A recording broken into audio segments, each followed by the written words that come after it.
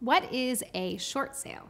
Now, depending on how the market is going, you could see a bunch of short sales or you may not see them mentioned at all. And this is what they mean. It means that the seller is wanting to sell their home short of what they owe on their mortgage. So why is that important to you as a buyer? Well, as a seller, let me back up. You actually have to fill out a significant amount of paperwork. If you find yourself in a financial hardship, you can pursue this option, but you're going to be negotiating with your bank, your lender holder, and asking them for their permission. And it's a very lengthy process. So now if you're buying, that lengthy process is what you need to be aware of. Their lender is going to think about allowing this short sale once they have a contract. So the day you submit the contract, everyone agrees between you and the seller.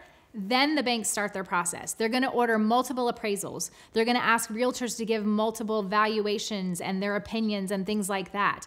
These things can take months. And you definitely want to make sure that your earnest money deposit is not being held up the entire time. But more often than not, what happens is they take months and then they come back and they say, no, I'm sorry.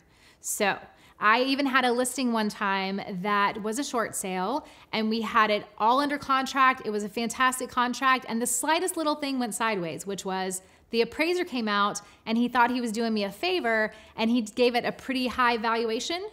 The bank came back and said, if it's worth that much, you don't need to do a short sale at all.